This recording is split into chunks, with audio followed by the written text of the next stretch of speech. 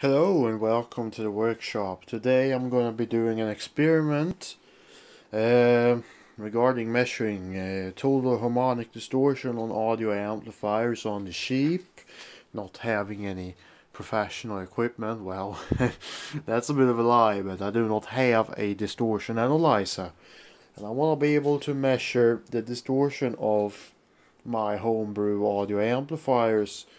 And yeah, so this is a little amplifier which I'm going to be using for testing purposes here today. And this thing is also going to stay out here in the workshop and be used for a driving amplifier for an 811 push-pull, which I'm building. Well, I haven't started building it yet, but here are the power transformers and rectifier for it, and filter caps. And this transformer is going to be used as an interstage, and this is the output transformer. So stay tuned for that. It's going to be like a 200-ish watt amp. But today we are going to measure the total harmonic distortion coming out of this amplifier. And I'm just going to use this one as a test subject. This is a quad EL84 in push-pull parallel. And it's built on a CNIF SB23 chassis. But I have completely modified the circuit, because obviously it's got 4 EL84s. But this amplifier is going to be our test subject, and on the computer here, when you do this, you want to have an old computer you don't care much about. This is a HP ProBook, which if I kill it, well, it's not going to be the end of the world, at least. And this is a very low spec machine. When it comes to the CPU, it's got like a Intel Core i3 from 2010. It's got 16 gigs of RAM though, which is just insanity and overkill. But we are going to be running a software called the Rightmark Audio Analyzer. And what we're gonna do is actually fairly clever. So the laptop has a audio output and a audio input. I think most computers do anyways. And what we're gonna do is we are gonna feed the audio output into the amplifier under test, and then we're gonna take the output signal and feed it through a potentiometer, probably 10,000 ohms is what I'm gonna try, and then we're gonna feed that back into the computer. And what we're gonna do is we're gonna listen to the signal on the computer, and this software, if I press here run tests, it is going right now. It's not working because it's not connected, so it's problem, but it's going to measure the total harmonic distortion and the spectrum. And right now obviously it's not gonna work because it's not connected. So the first things first here is I'm gonna need to rig up a potentiometer and an audio cable. Here's the port wired up, as simple as can get. Ground, output and input, and that's it. This way you can attenuate the signal going into the computer so you don't blow the sound card up. And that's done, so let's get to testing. And this is gonna be very exciting. I am now very excited to see what's gonna happen here. Yes, but basically what we've got is we got the signal coming out of the computer going into the audio amplifier. We have the output of the audio amplifier going to dummy loads, and in parallel with the dummy loads we have this, which goes to the audio input of the computer. And here we just have my oscilloscope hooked up so I can look at the signal, because it can be kind of nice being able to do that. So what we need to do right now, we're going to turn the volume up a little bit, and we are going to run a calibration on this. See if I can remember where to do that. Playback only. The calibration signal is being played now.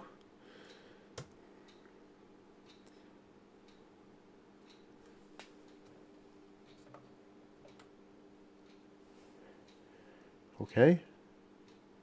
Okay, look. We now have a signal coming through the amplifier. You might need to increase the level a little bit, because obviously we want to be able to clip the amplifier.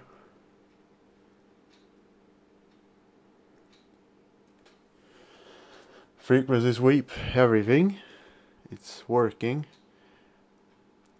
Here. Recording devices. Yes, we do have signal coming in. We're gonna use this one as default.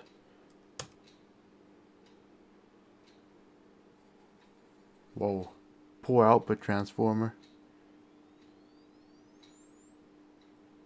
I hope it doesn't get damaged.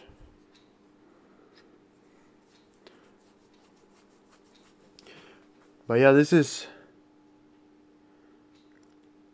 probably working actually. I'll turn it down a little bit. There's a bit of heat coming on and dummy load already. But I'm gonna pause the video and I'm gonna try and get this to work. See if I can get this to work like it's supposed to. Playback and recording. There, it's working. We have our fundamental. And we don't have much gain right now, so let's increase the amplifier power. Yeah, there we go. There's our fundamental, 1 kilohertz. It's working. And I can increase the gain here on this. Now it's actually clipping. Turn it down, turn it down. There we go. It's looking better. The input level is low though, so we're gonna need to increase it a little bit. Okay, minus 20, okay. There we go, that's more like it.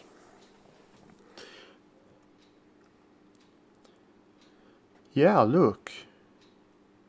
Okay, so I added a 27k resistor in line. We do now have a signal coming out here. Look at that. There we have distortion. Look at that, it's working. We have a second harmonic, third harmonic, fourth harmonic, and so on and so forth. Now what we'll do is we'll start the test. Playback and recording.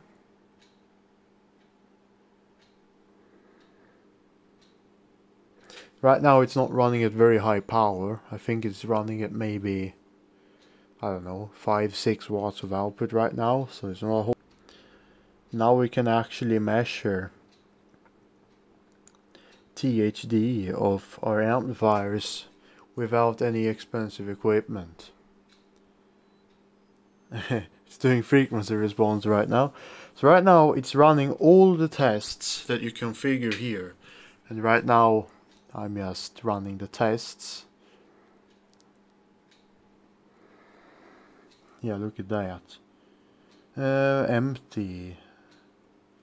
We'll just name it test.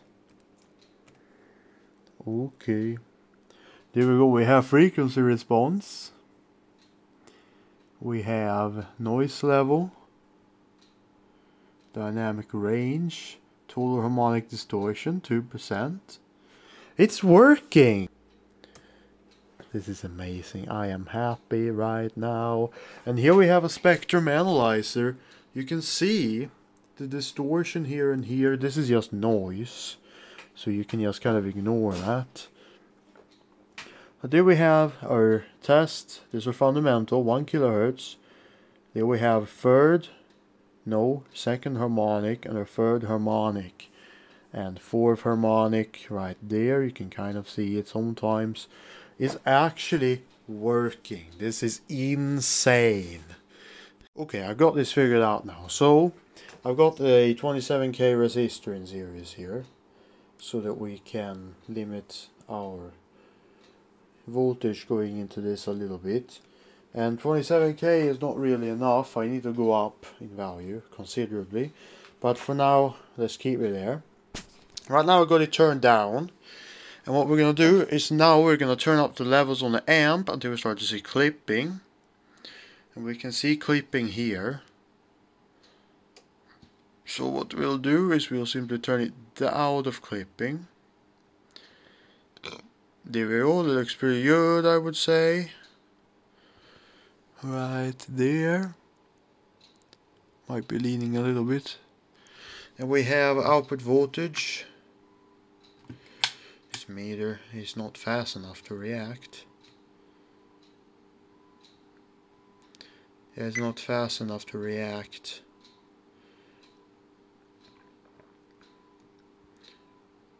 Let's put it on the min-max. We have 8 volts RMS output right now. So now what I'll do is I'll adjust this pot until we start to see a little bit of signal here.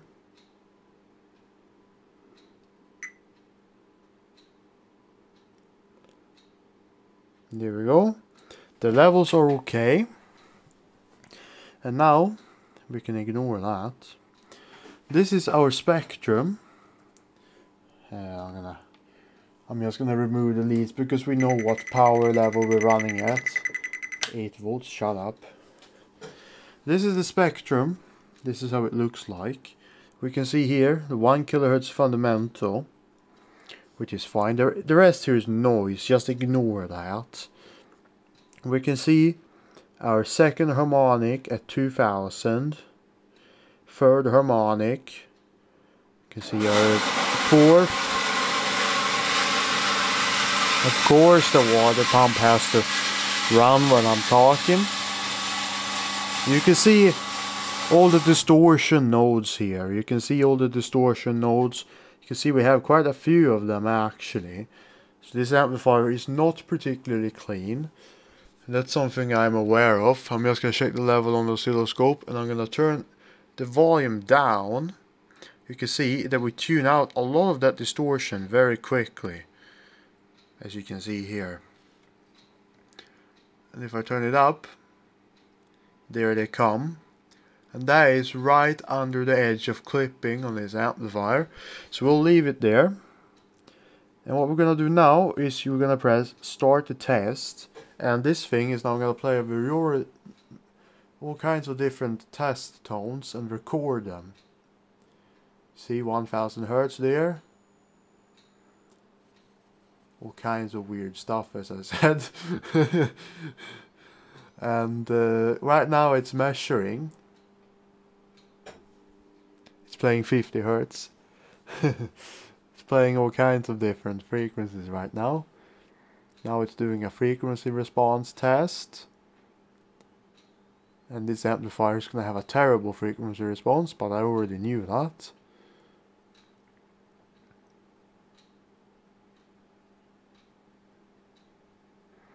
And yeah, it does a lot of different like dynamic tests and stuff.